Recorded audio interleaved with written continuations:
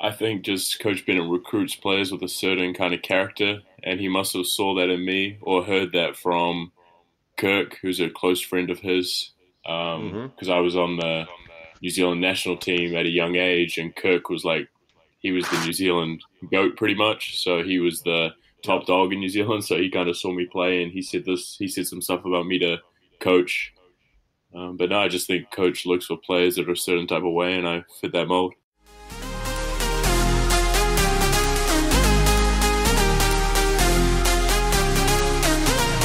Anderson fakes the pass and sends it down with a tomahawk slam.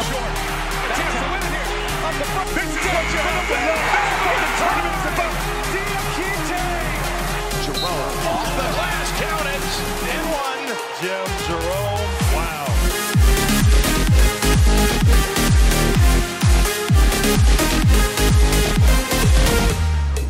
Good evening, folks. Welcome to another edition of UVA Basketball with Locker Room Access. Tonight's show is recorded Thursday, March 26, 2020. Before we get to tonight's show, Locker Room Access is supporting an important drive that our producer TW is going to talk about. TW, can you please explain what's going on? Yes, so we are just launching a few auctions where the profits will benefit those hourly workers at UVA who obviously have lost pay due to the shutdown of spring sports and all events at the university. So this stretches more than just UVA. This is also Aramark. This is also the hourly workers and contractors that come in and set up a lot of the events that we have cherished, and they're just missing out. So we want to make sure we cover them as much as we can. So, those UMBC shirts that, the redeemed shirts that were so popular, we still have a few left. We're going to put those up for auction, and all the profits are going to go to them. So please, the link will be in the description. We're going to try to get some more items up as soon as we can. And we're going to obviously donate a bunch of the items that are in the shop into the auction, but make sure you start bidding because exactly where this is going. And we'll have more details exactly how this fund is going to work. We're still working through the university to understand how we're going to sort of allot the funds properly without missing out anyone. So be sure to be on the lookout for that. That's a really important piece as we're all sort of fighting through this this pandemic, I should say. Thanks, TW. Recently, UVA's reach has had players come from all over the world. We've had Anthony Gill now playing in Moscow, Mike Tobey in Spain, and tonight, amongst many others, Jack Salt is joining us. Jack, thanks for joining. Welcome. Yeah, thanks for having me on the show, Mark. We have tonight, I'm joined by my other hosts. TW is our producer. He's in California. Doug Smith, who played for UVA in the late 80s, early 90s, is in Jersey City. And Grant Kersey is joining us tonight as well. He's in Charlottesville. Jack, what is going on in New Zealand right now with this coronavirus thing? Well, right now we're on lockdown as of yesterday, so I'm going to be spending a lot of time in my house over the next 4 weeks or so. How's your family doing? They're good. Yeah, sister flew back over from Oklahoma. Just thought it'd be safer for her to be with mum. But yeah, everyone's doing well. Thanks for asking. Can you tell everybody where's your house or your city in New Zealand for those of us who are geographically not so good? Yeah, for sure. So I'm in Auckland. Yeah, that's right. I didn't know America before I came over there. I still don't know all the states. Right. But no, so I'm in Auckland, biggest city in New Zealand. Yep. Yeah, I moved here when I was 4 from London, and I've been here ever since. We're going to come back to your mom and your sister in a little bit, and maybe we'll take a little trip down memory lane for your last 3 years at UVA. How did you end up at UVA initially?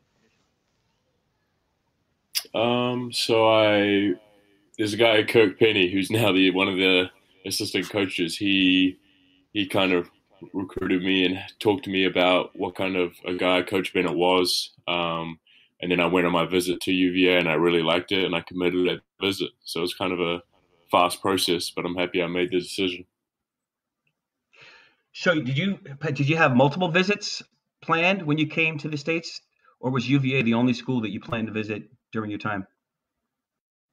I was supposed to visit UVA, then go to St. Mary's, but after my visit from UVA, it was the best school that was recruiting me, and I wanted to push myself and see if I could do it. So I was like, let me just bid on this and see how it goes. So that was kind of my decision making in selecting UVA.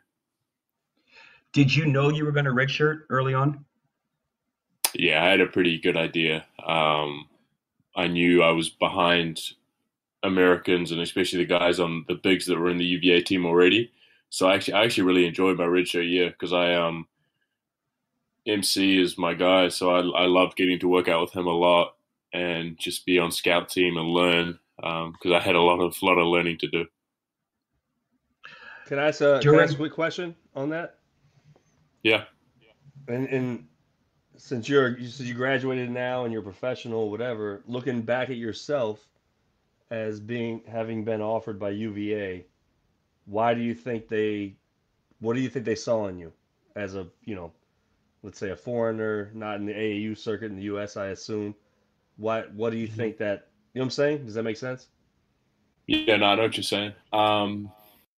I think just Coach Bennett recruits players with a certain kind of character, and he must have saw that in me or heard that from Kirk, who's a close friend of his, because I was on the New Zealand national team at a young age, and Kirk was he was the New Zealand GOAT pretty much, so he was the top dog in New Zealand, so he kind of saw me play, and he said some stuff about me to Coach. But no, I just think Coach looks for players that are a certain type of way, and I fit. That makes sense. Great answer. I was very curious about that. Sounds like the way I got my first job. Really? A UVA professor basically told somebody they had to hire me, so I got lucky there. Nice. There you go. Okay, connections. There it is. Connections.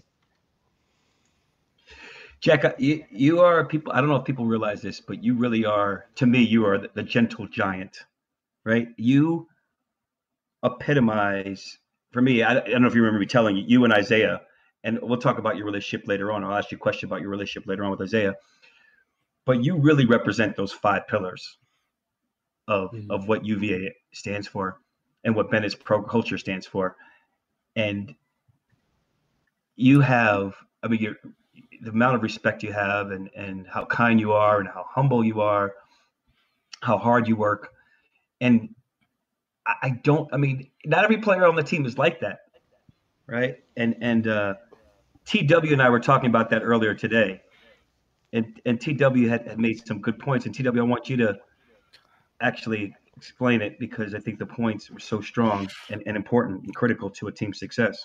Yeah, I was just saying that, we were talking about personalities on a team, and Mark's comment was you guys are not very different than, let's just say, for example, Ty, Dre, and Kyle. And I said, I think, what makes a great team is the complementary pieces. You need a few kind of like dogs or the assholes, so to speak, that really take the lead in the charge, and then others that are and what I call them is come with guys that are just down, may not totally get buy in and be exactly the same, but they're I'm doing it because I'm part of the team, and I'll take one for the team and just come with you guys.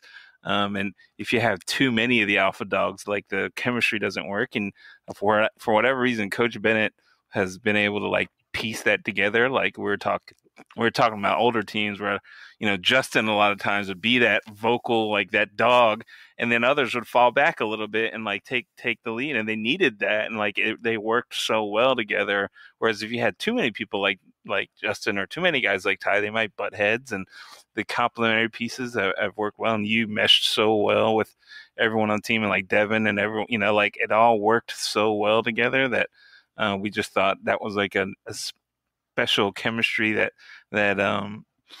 kind of built that winning, I don't know, ingredient, I would say. Or what are your thoughts on that? For sure. No, I mean, like you said, you can't have too many of those top dogs on a team. But I just try to, I said this a lot throughout my time there. I just do whatever I can to help.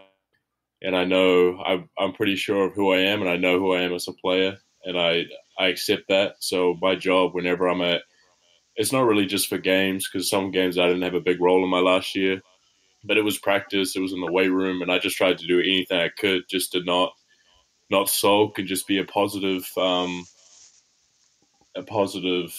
role model for some of the guys that were younger, and just bring that positive energy to every practice, every weight session, every game. And yeah, that's what I tried to do on my whole time at UVA. And did you feel like That's that was awesome. like contagious a little bit? Because I feel like that vibe that you guys gave off really helped build sort of what the foundation of the program. Yeah, I mean, I don't know. I just did what I thought was best, and I tried to bring my best effort every day. But I was lucky. My time, I feel like I got to UVA at a really fortunate time, because I had leaders like Malcolm when I was first there, Anthony, Darion, and then when I got older, it was Isaiah and Devin, and then my last year it was Ty. It was really Ty, Carl, and Dre. So I had a great group of people around me every year I was at UVA, so it was pretty easy for me to just work and come to work happy, come to play happy each day. Before we get into your redshirt sophomore year and going down some of the highlights of your time at UVA, what was it like growing up playing in New Zealand? Who taught you how to play? Who'd you play against? Who'd you play with? Yeah, no, I had some really good coaches while I was here. The Breakers is the professional team here, and I played in the junior program. My high school coaches, out of my high school, a lot of players that go on to play college are from in America. So, program. Um, when I got older, I was taller than most, so I was usually the most athletic guy my size. And when I got to America, I was athletic, which was a shock to my system. But but yeah, no, I had a lot of good coaches while I was here that I'm appreciative of. Going into your sophomore year, your redshirt sophomore year, you guys were slated to be pretty good. Mm-hmm. You guys then lose Austin Nichols, right? Which was a big Yeah, shot. Which was it hurt the program. It hurt the team that year, right? He was supposed to be yeah, a great player, and I heard so many wonderful things about his offense ability. And then yeah. you guys still had a fairly successful season, right? And then comes the tournament, right? You guys go to Florida, Orlando to play. Mm-hmm. And the first game was like for the fans, at least for me, I was like, oh my gosh, game is crazy. We can't lose. We can't lose. And we pulled it out. Mario Shayak actually played great that game. Yeah, I Uh, remember. and then get crushed. Isaiah doesn't play against Florida. I guess he was really sick again. I can't remember if he played against UNC Wilmington or not. And if he Yeah, did, I think he played a little bit. yeah, but he was really sick. And Yeah. then he doesn't play against UNCW, and that was one of the ugliest losses. That was the worst loss I had seen UVA have since I've been a fan and watching and playing, in terms of how much they lost Mm-hmm. by. After that game, I guess everybody was still a little bit upset, and you may or may not remember this. I think the therapy for me was in the hotel lobby, the bar. Mm-hmm. That night, your mom, your sister, I think it was Kyle's mother, and maybe his stepfather, and then you and your sister came, and your mom was holding court. Yeah, Do you remember that night? yeah, I do. She was on a little bit of a buzz, but that was good just to have that. I do remember that night. She was hilarious. I don't know Yeah, if you no, remember you and your she's a sister. character. you and your, the jokes she was telling. You and your sister were so embarrassed. Oh no, I wasn't Some of embarrassed. the I'm used to it by now. I thought you Oh, the that's good faces you stuff. guys were making. Maybe it was just your sister. That's Some of fun. the R-rated jokes she was making. My mouth was dropping. Was Yeah, wide no, that's what open. she goes for. She goes for the jaw dropping. Like, are you really saying that? And then she says it, and I just sit there like, yeah. I just We, usually we, sit there in we would get silence and we would chuckle. definitely get along. I love that. Oh yeah, you would. Yeah. Yes, Dougie. Yeah. You and her would. And Next time I'm gonna semi shift gears. I might be ahead of myself here, Mark, and I apologize. But it makes me think of sorry. Going forward, you won the national championship, and you guys, the players, right, were on the third floor or wherever, and there was a huge party going on in the hotel. Hmm. Wouldn't you have liked to have been in the party on the bottom floor, or no? Um. Because when in my day, I tell you what, we would have thrown our backpacks to a manager or to our room, and we go down and be on top of the bar hanging out. That's my Well, honestly, at the time, if you would have asked me where would I want to be, I would have said, yeah, I would have liked to go on downstairs. But we did quite a bit of that in Charlottesville. okay. So while we were in Minneapolis, my sister was there. One of my best friends, Jared, was there with his family. So I Nice. just hung with them and had a few quiet ones, played some cards, and it was actually a really nice evening. And then once we got back to Charlottesville, we did a bit of that, so it kind of made up for missing that night. Okay, so moms would have been down with me and Jay Willie and hanging out. That's good. Yeah, yeah, for sure. No, I could miss one because like I said, we made up for it a little bit. Okay, yeah. fair Was enough. it was it difficult not having her at the Final Four? Your mom? Um, I think it was in hindsight, it was a really good decision because she actually got pretty sick. She had blood clots in both of her lungs. So if Oh, she would have got on that flight, something bad, really bad could have happened because she flies a lot and that it happened from her flying so much. So I'm actually really happy she didn't come to the Final Four. Okay. yeah, smart. I know a little bit about that from stories. Yeah, it was a scare. It was a scare at the Yeah. time, but she's doing good now. But it was funny. We were gonna catch up after the Final Four when I had some time off. We were gonna go to Hawaii, and I said, "Yeah, let's just catch up then. Like I'll have more time to see you. We can hang out." Right. And she said, "Yeah, okay, we'll do that." And then she found out she's sick, so she got it. She got it in time, and she's doing a lot better now. Oh, I'm glad to hear that. Awesome. Great to hear. I Hmm. know when she was in New York, she was hanging out hard. She was going to jazz clubs. She was going to different restaurants. But during the ACC tournament in 2017, she she You was said funny. yeah, yeah, yeah. She loves They, just being traveling and being amongst it and trying out new things. yep, yep. She wasn't. She was going out to all. She was going throughout the whole city.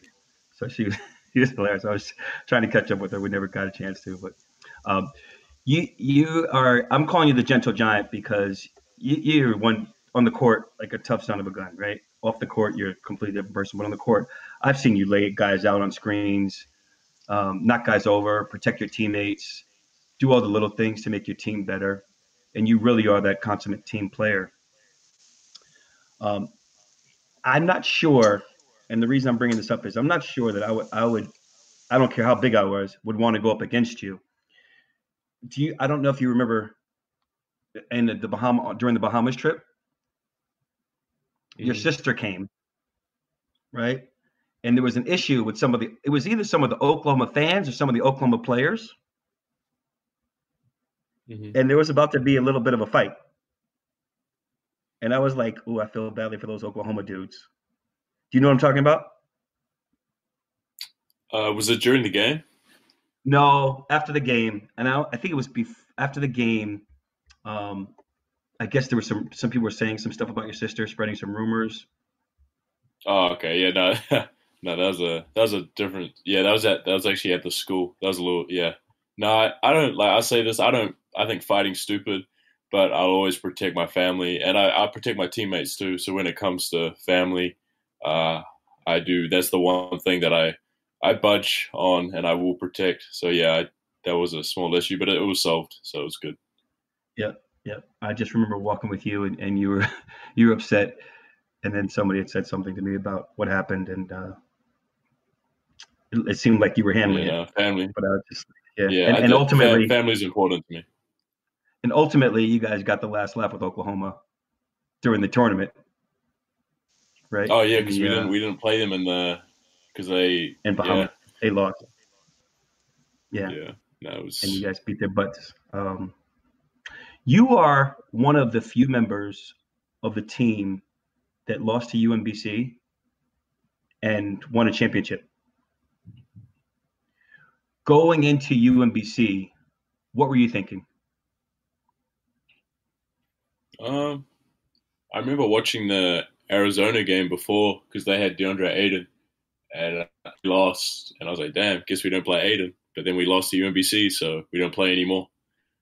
But I honestly don't even remember. That whole thing was, if the national championship was surreal, but so was losing to UMBC. That was kind of just like a shock, and it's so crazy the aftermath of both of those games to think about. Yeah. So the last couple of nights in the States, CBS Sports has been showing, and actually I watched the triple header the other night. They showed the UVA Auburn game, then they showed UVA Texas Tech, and then they showed UVA Purdue. And actually, it was the last four games, even the one against Oregon, that were so intense and down to the wire. At any point, were you thinking like, against Purdue, all right, we lost this one, good season. Against Auburn, we lost this one, all right, good run. And against Texas Tech, what were your thoughts in the last couple of seconds? Yeah, well, in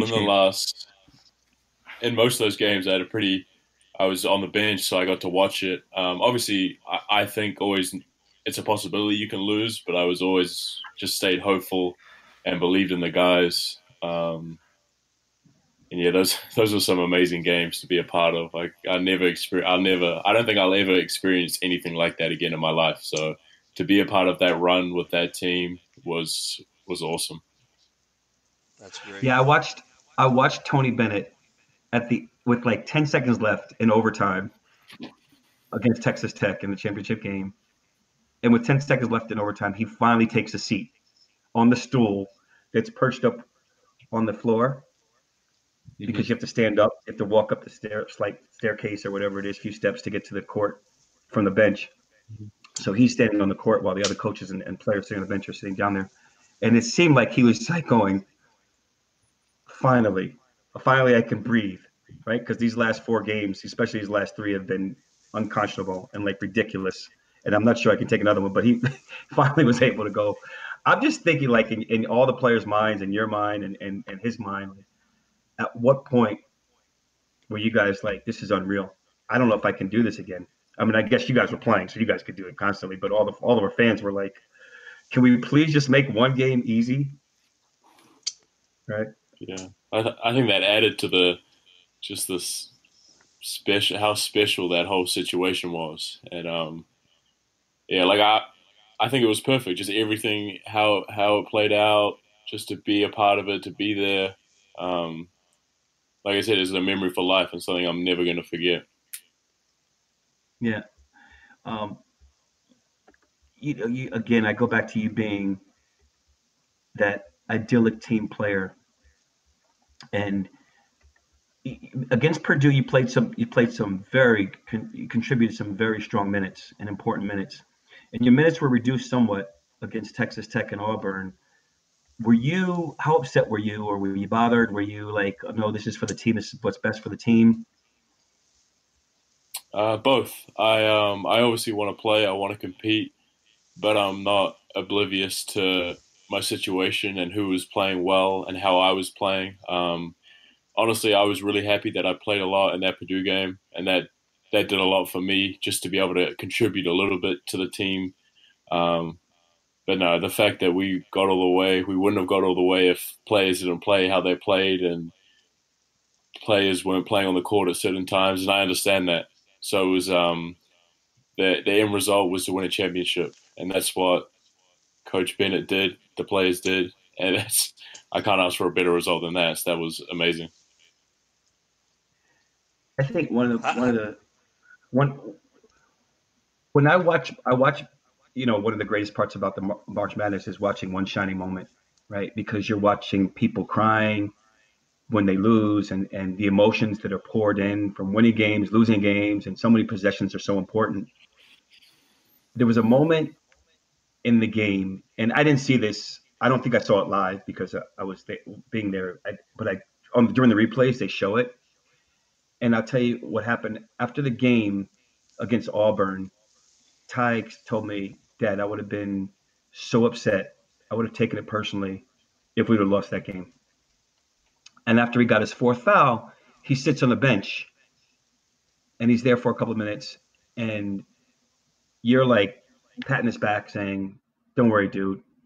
We got you. This is, you're fine. We're all going to be okay."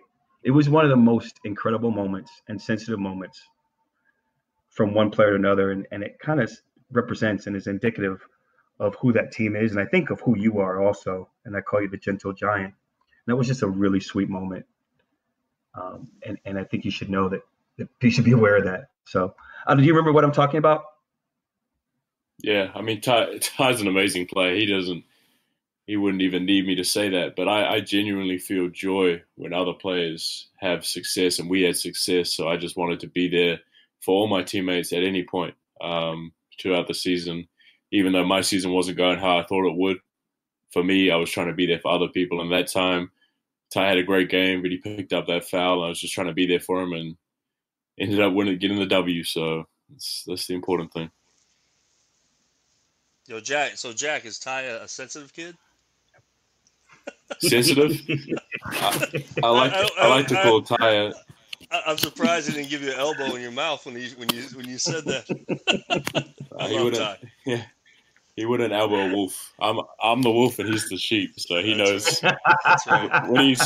When he's with his sheep, when he's with Dre and Kihei, he talks to me and tries to be physical. But when he's by himself, he never do anything. Oh, I know that well. That's called it's a reverse of beer muscles, right? When you're with your squad, you're strong. I get it. Yeah, when he's got a sheep behind him, you start yapping and biting. But when he's by himself, it's just not much. That's funny. Let me ask you a question from a former player's perspective. So the furthest I got was Sweet 16 when Cincinnati beat us. Mm-hmm. So I was never a national champion, and thank you and you guys for being that, because all us guys feel like we are too. Sorry. No ring, though. For sure. What do you think going forward in life, and, we're old now, like I'm 49, but what do you think? Do you think that carries a lot of weight for you going forward, or is it important, not important? Yeah, no, that's a good question. I think the success we had is a credit to everyone behind us that helped form this culture. It's not just the 1 year, it's the many years leading up to it. But I don't know. I don't know if that ring will help me in life. It's a memory that I treasure.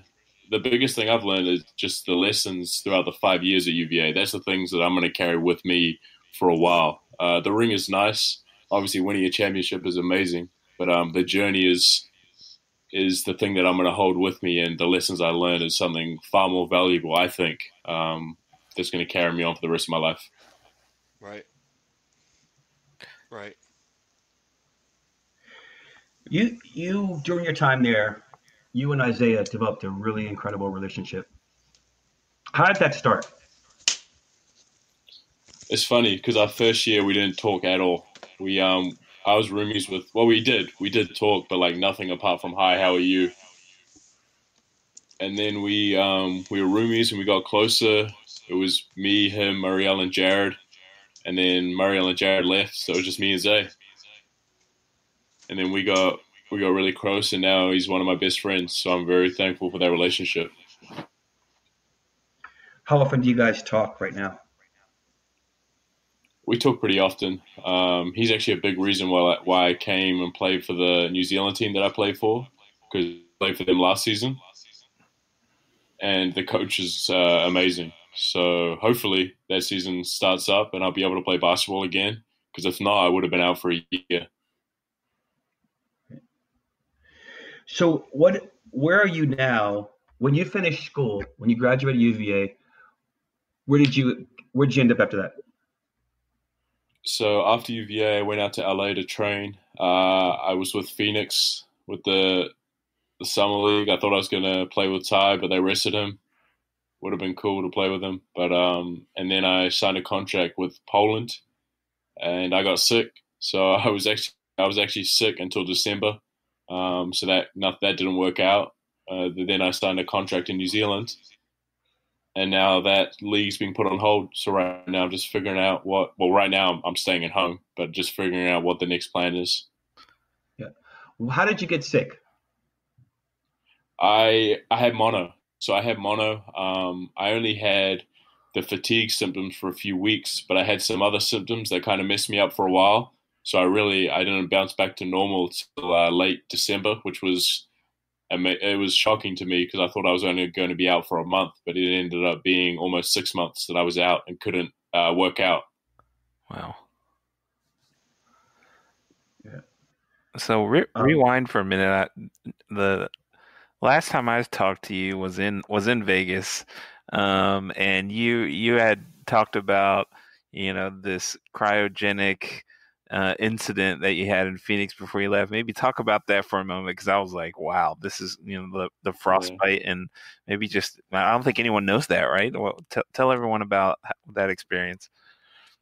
Yeah, I remember that. My whole time in Vegas, I was advocating for people not to use the cryo chamber. So the day before, I flew out to Phoenix, and it was kind of a trial. It wasn't a guaranteed spot in the summer league, so it was a pretty big opportunity for me. The day before, I got a burned blister under my heel. I don't know if you guys saw Antonio Brown got these things all under his feet after he used the cryo chamber. That's what I got on my heel, and I literally couldn't walk on it. And this was the day I was supposed to trial for the Phoenix Summer League team. So I went to Phoenix. I told the medical staff, and they were like, "Oh, just sit out," because I couldn't put any pressure on it. I called my agent, and he was like, "Yeah, I don't know if it's a trial or you're guaranteed. So if you can play on it, play on it." So I was like, "Okay, I guess I'll play on it." So I played on it, and for the first hour, I was running on adrenaline. But the second hour of practice, it was rough. I was just hobbling around, but they called my agent during practice. Said Jack's made the summer league team; he can chill out. And I said, "Cool," because I don't know if I would have been able to do that again. Yeah, that just shows how tough you are. I mean, we heard it, and it was just like, oh my god, I can't believe you powered through that, because that was no joke. Yeah, but it was just a blister, so I knew nothing bad would happen. But it was painful. Like it was on my hole, under my foot. And whenever I put any pressure on it, it was. Yeah, I'm glad it worked out for the best. So talk about that. What you say? I think Ethan. Ethan. Oh yeah. No, I texted Ethan straight away. I sent him a photo, and he gave me his advice. Because Ethan, I trust Ethan with my life. I didn't know the Suns stuff that well, so as soon as I had it, I texted Ethan, and he said, "Go get it checked out by a doctor." And so, going back to that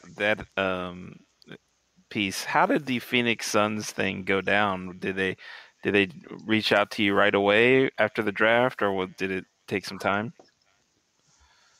So that was just all my agent. He was trying to set something up for me. I didn't get any workouts, but I got that kind of summer league trial for the team. So I went to Phoenix for a week, 2 weeks actually. The first week was kind of a trial, and the second week was getting ready for the summer league. So yeah, that was an awesome experience. I got to hang out with Ty a little bit. Went to dinner with, which was cool. That's awesome. Yeah. So you're hoping that this happens, the team happens in New Zealand, which would start when? Is that next season? It was supposed to start.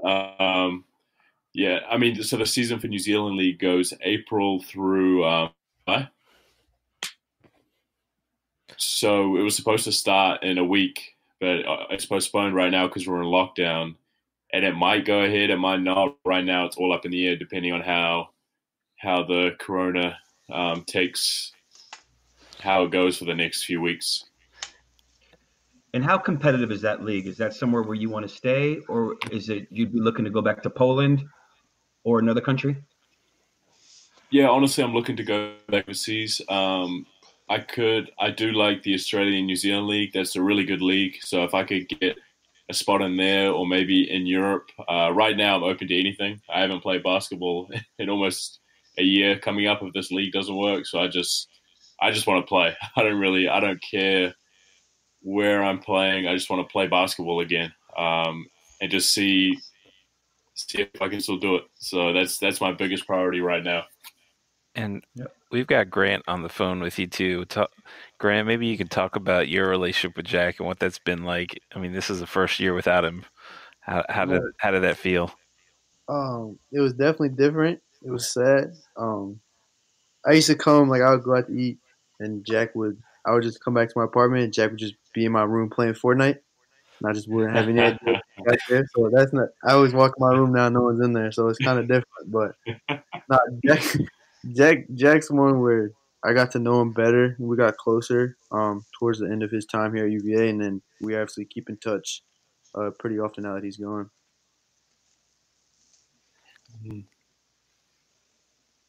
And what about the times when you guys were together? What were some of the memories that you've had? I know you talked about a couple of things earlier. Is there anything that sticks out in terms of your time with Jack that you kind of carries on? I'll say one first. I'll say one first for GB. I love going to eat out with GB because whenever I eat with him, I get his leftovers. Yeah, that's what Come on, Grant. That's what I. But if I can't finish it, just give it to Jack. He's like, oh yeah, that's why I brought you along. You gotta eat, man. Nah, Jack came up. Jack calls me GV because last year when I started playing and I had Virginia on the back of my jersey, he used to call me G just for Grant, and then he added the V for my last name. Love it. That's great. That is pretty. So funny. how about you guys? So you have a Kiwi on your team, a dude from Africa, Argentina. What else? What am I missing? Australia, Italy. Australia, whatever. So how's that? Again, GV. Going back to you, you're from Charlottesville. Like, you could not be more local. Right. But for you to have all these guys from all over the world, how cool is that? And what's the? I love it. I'm taking it as in if I ever travel to those countries, I got a place to stay. So those are all on my bucket list of places to visit.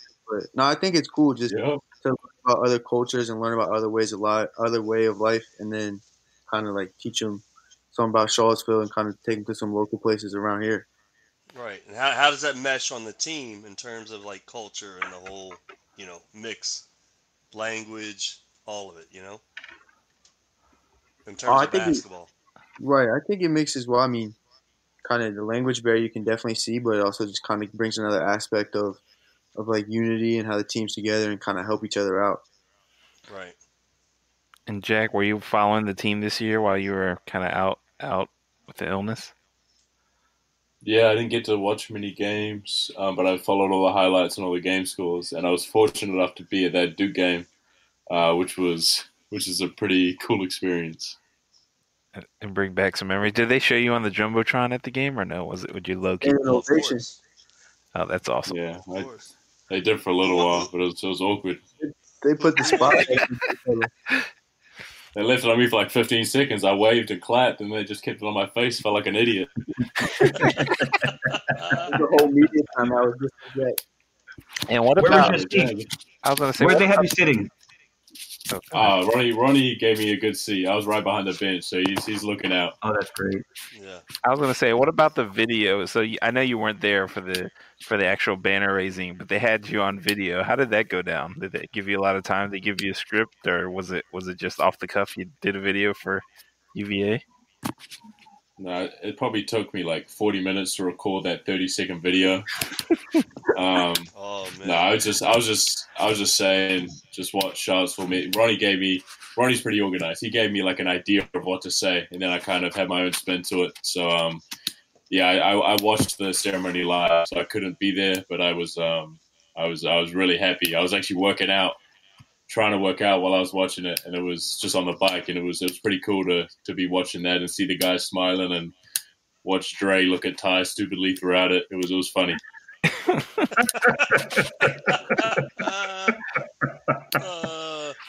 So good. There was definitely a huge round of applause. I think definitely the fans were very happy to hear from you, as they will today when we post this. They're going to be really happy to hear what you're up to, and obviously hear your voice is always nice. So appreciate you coming on. No worries. No worries at all. Big Gentle Giant Jack, please say hello to your mom, your sister.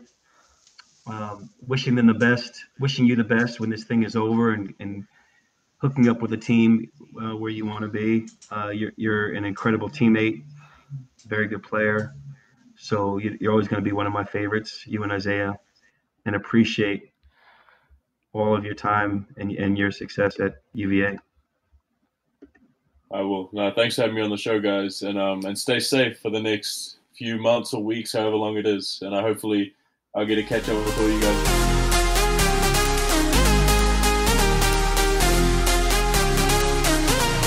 Anderson fakes the pass and sends it down with a tomahawk slam.